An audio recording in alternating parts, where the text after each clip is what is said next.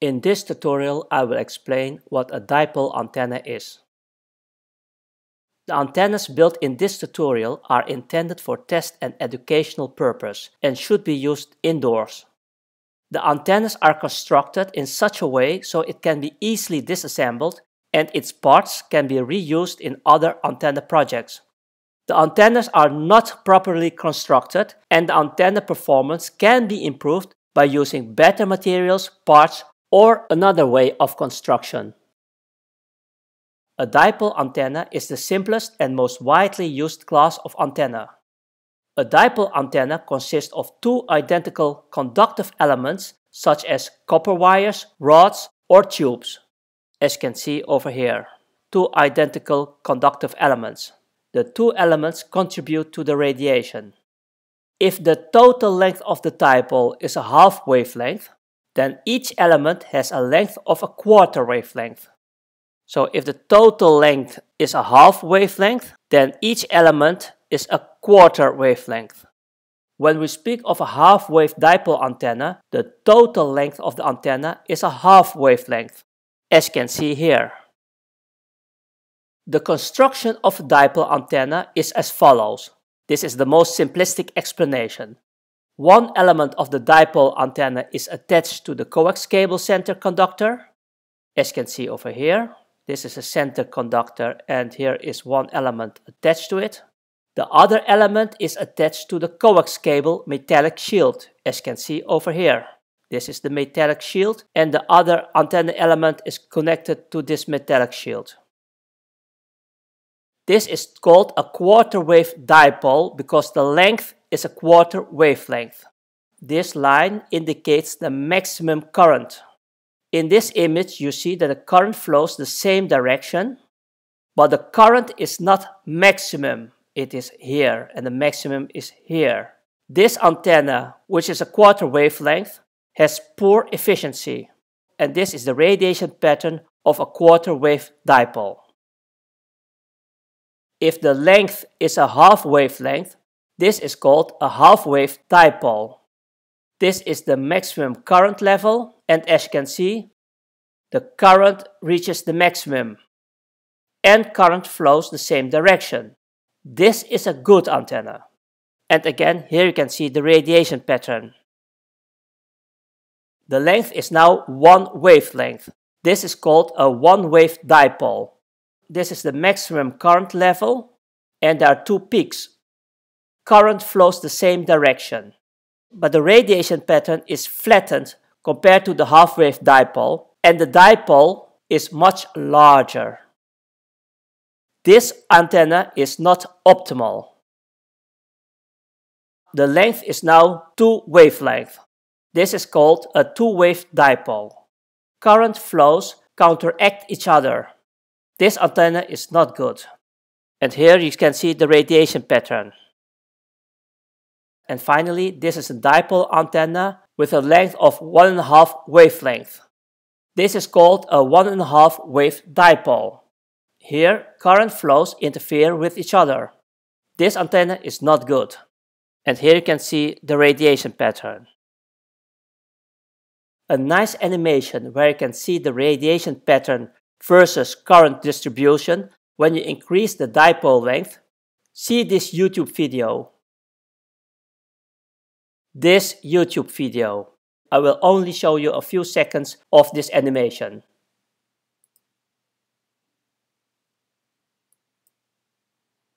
I highly recommend that you watch this video. This video is made by Diego Gaston. This is the equation to calculate the wavelength. C is the speed of light, lambda is the wavelength in meters, and f is the frequency in hertz. If the antenna frequency is 868 MHz, then the wavelength is calculated by dividing the speed of light by the frequency in hertz equals 345.38 millimeters. As explained earlier, a half-wave dipole is a good antenna. So the length is a half wavelength. This means both elements of the antenna are a quarter wavelength in length. If the frequency is 868 MHz and the wavelength is 345.38 millimeters, then this length is half times the wavelength. Half times the wavelength is 172.69 millimeters. Do not forget the velocity factor. If the dipole is made of stainless steel, which has a velocity factor of 0.9, this length will be 0.9 times this length equals 155 millimeters. A half-wave dipole antenna has a power gain of 1.64 or 2.15 dBi over an isotropic antenna. I have explained this in tutorial 39. At its feed point, a half-wave dipole antenna has an impedance consisting of 73 ohm resistance and a reactance of 42.5 ohms. Here's an example of a dipole antenna. When using this antenna, make sure it is vertically oriented. Most gateway antennas are vertical polarized. And here is an example of a sleeve dipole antenna. This antenna will be discussed in detail in tutorial 43. Here is one way to build a half-wave dipole antenna, but without a balun. In many practical situations, it is possible to operate a dipole satisfactorily without the use of a balun, but there may be a slight increased risk of interference if one is not used. I only use this dipole antenna for education/test purpose. You need the Type N female chassis mount 4-hole connector, and here are its specifications. The two antenna wires are from an umbrella. These wires are made from stainless steel called ribs. Instead of umbrella wires, you can use electrical wires, but I prefer stainless steel wires because it does not bend easily compared to copper wires. You can use this type of electrical wires. These copper wires have a diameter of 1.8 millimeters and only 1 meter is needed. The electrical insulator can be easily removed using a Stanley knife. The copper wire can be stretched out. The stretched out wire will be stiffer, more straight, but the wire diameter will decrease. What you also need is a terminal strip block. You need a terminal strip block for electrical wires with an area of 1.5 to 4 square millimeters. You only need one, and you also need these screws. Next, cut the two screws in half. This is the screw with original length. Why do you need to cut the screws in half? Well, because one antenna wire goes in here, the center conductor of the N-type flange goes in here, and when the screws are in, then these screws will not stick out too much. Here you see two terminals. This terminal hole is enlarged, as you can see over here. Why? Otherwise, the terminal will not fit the center conductor. Use a punch, like this, to enlarge the hole of a terminal, as you can see over here. Next, you need a bolt M4 by 10. The outer diameter is 4 millimeters, the length is 10 millimeters. You need a corresponding nut, M4, and optionally, you can use a metal washer. By the way, if you use an M4 bolt, you need to enlarge the hole diameter from 3.5 millimeters to 4.5 millimeters, otherwise the bolt will not fit. Next, you need a coaxial cable. I'm using RG316 with a length of 20 centimeters with a Type N plug right angle to SMA male connector and the Type N male to RP SMA male plug adapter coaxial cable connector.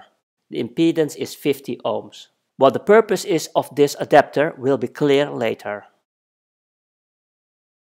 This is the half-wave dipole antenna.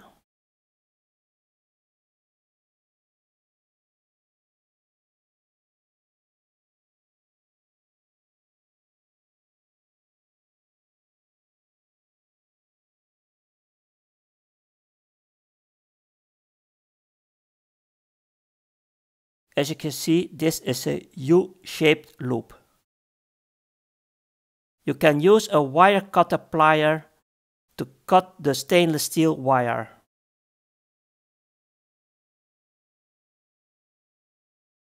Use a water pump plier to create the U-shape. and then bend it slightly together.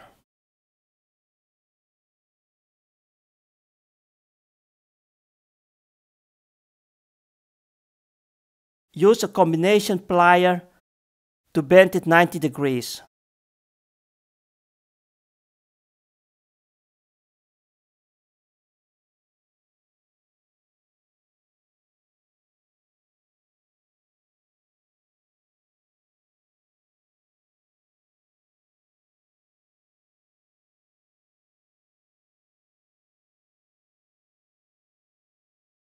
If needed, you can put a washer here. Here are the antenna wire dimensions. From the end of this wire to the center of this wire is 73 millimeters. From the bottom of this wire to the center of this wire, the height is 20 millimeters. The bottom of the wire to the center of the wire is 25 millimeters. And from the end of this wire to the center of this wire is 73 millimeters. The wire diameter is 1.8 millimeter. The wire material is stainless steel. Again, the height is 25 millimeters, and here the height is 20 millimeters. The antenna is attached to the flange using the bolt and a nut. In this example, no washer is needed. The half-wave dipole antenna is attached to my test rig. The dipole and the antenna analyzer are connected by a coax cable. In this example, the phasor is 1.142. Here, the dipole antenna is connected to the antenna analyzer without using a coax cable. As you can see, the phasor is here 1.327. Using a coax cable, the phasor is 1.142. Without using a coax cable, the phasor is 1.327. It is recommended to connect the antenna directly to the antenna analyzer without using a coax cable. A cable may influence the measurements. In my situation, I got the following results.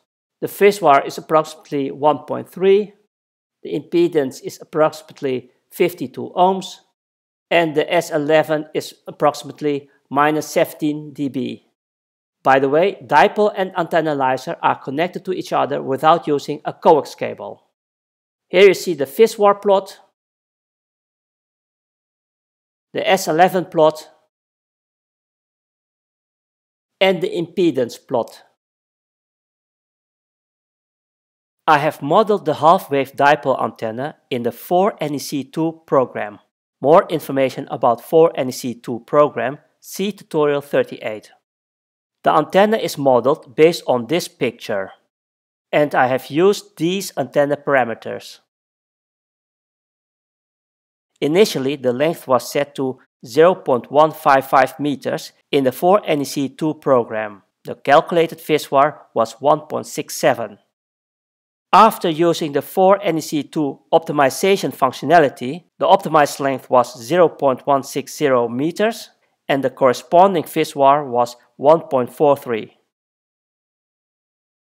The 4NEC2 card deck can be found at this location.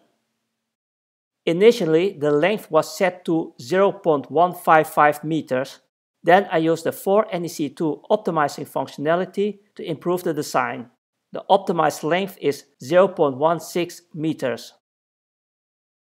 In the 4NEC2 model, the total element length is 160 millimeters. That's this total length. But the real half-wave dipole antenna, the total length is 146 millimeters. That is 2 times 73 millimeters. I used the N1201 SA vector impedance analyzer to tune the antenna. So why this discrepancy? Well, the real antenna is not 100% accurately modeled in the 4NEC2 program. Think of this gap between the elements, and this terminal with the screws, and the type N female chassis. All these influences the antenna behavior. In the antenna model, when the length is optimized to 0.16 meters, the SWR is 1.43. And here you can find the corresponding vertical radiation pattern and the horizontal radiation pattern, the radiation pattern in 3D, and again the vertical radiation pattern. Please be aware that the generated radiation patterns are merely a rough indication how the real dipole antenna behaves. As explained earlier, the real half-wave dipole is not 100% accurately modeled. If you want accurate radiation patterns of real antennas, then the antenna radiation patterns measurements should be performed in an anechoic chamber. By the way, here's the radiation pattern in 3D in colors.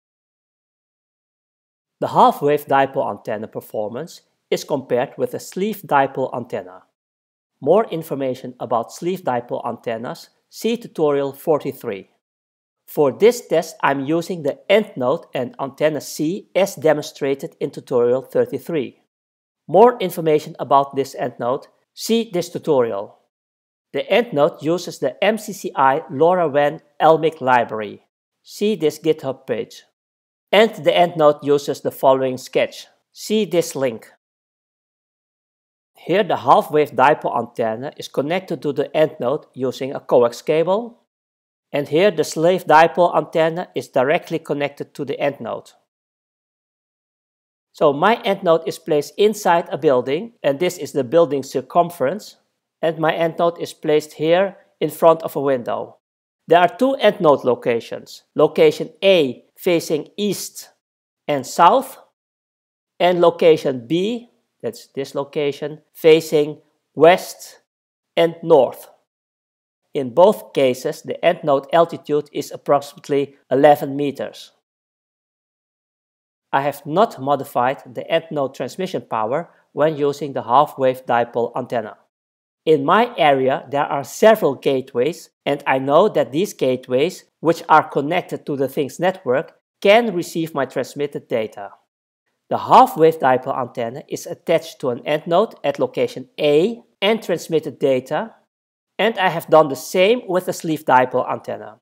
In both cases, 2 messages per minute were transmitted. The log data can be found at this location.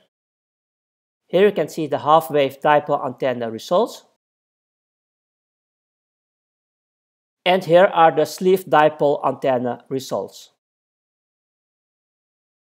These are all the gateways which are able to receive my transmitted data.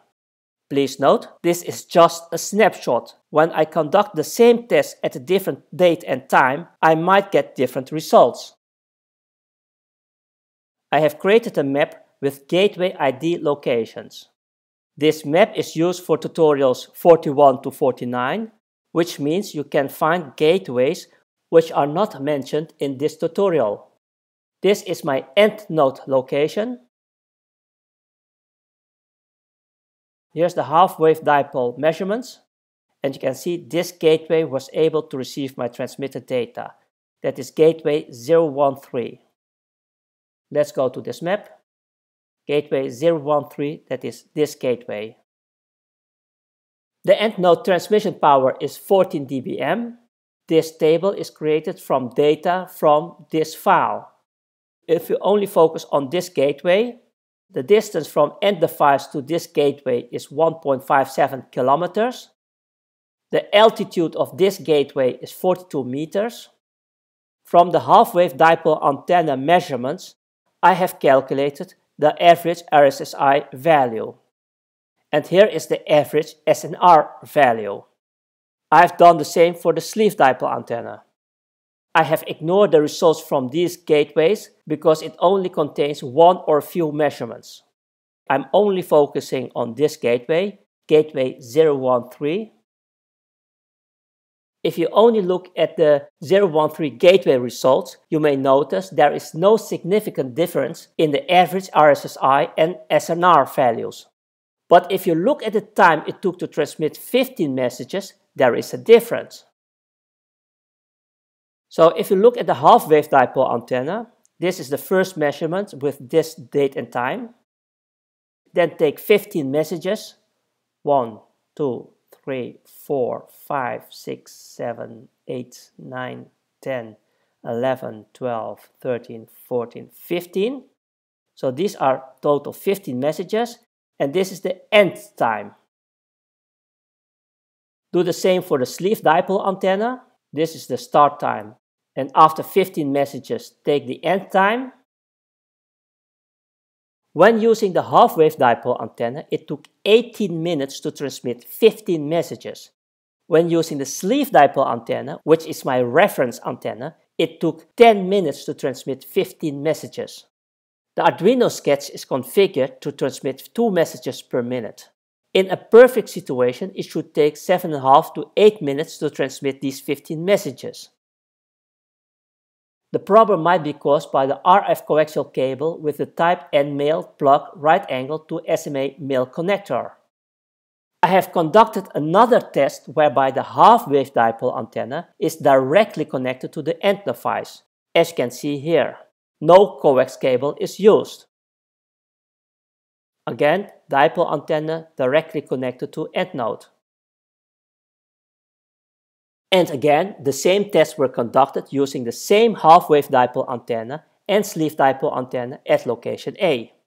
2 messages per minute were transmitted, and both log data can be found at this location. As you can see, other gateways were able to receive my transmitted data, because the tests were conducted approximately 1.5 months later. Here are the test results. I will only focus on these 2 gateways. The other gateways I will ignore the results because it only contains one or few measurements. Look at the average RSSI values and the average SNR values. If you only look at the 001 and the F3E gateway results, you may notice there is no significant difference in the average RSSI and SNR values. Also, if you look at the time it took to transmit 15 messages, there is no large difference. When using the half-wave dipole antenna, it took 11.5 minutes to transmit 15 messages. When using the sleeve dipole antenna, it took 12.5 minutes to transmit 15 messages. The RF coaxial cable with Type N male plug right angle to SMA male connector is probably not working correctly. I have replaced it with another setup. I'm using a Type N male to RP SMA male plug adapter with a coax cable with RP SMA male to RP SMA female connector. Now it took 9 minutes to transmit 15 messages. So my conclusion is this cable is definitely not working correctly. I have noticed that the center pin of this connector is sometimes half sticking out. I have used this cable more than 100 times connecting it to different antennas. I have to repair this cable, but that is a subject for another video. Looking at the results, I can conclude that my self-built half-wave dipole antenna performs the same as the purchased sleeve dipole antenna. The simplest way to build a half-wave dipole antenna is buy a SMA female edge PCB straight mount, as you can see over here. Remove these 3 legs. Use a copper wire with a diameter of 1.8 millimeters. Bend it in an L shape. Solder one antenna element to a leg and solder the other antenna element to the center pin. And use an antenna analyzer to determine the correct length. Thanks for watching. I hope you enjoyed the video. Please hit the like button and don't forget to subscribe. If you have questions, leave your comments below. I'll do my best to answer them.